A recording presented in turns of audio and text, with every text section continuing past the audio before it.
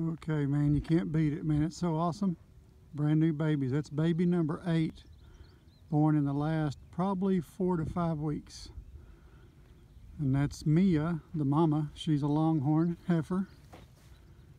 And her sire was a full-blood black Angus, which is an awesome bull to put on a first-time heifer because they throw some really small calves. Cute calf.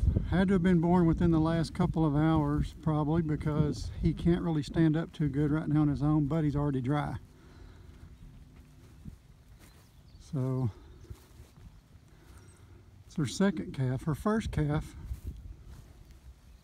she was bred to a Charolais, and the calf was way too big and she could not pass it on her own.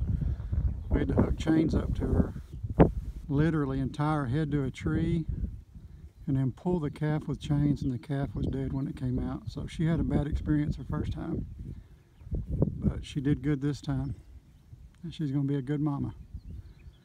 So calf number 8. It's the end of April 2019. Awesome.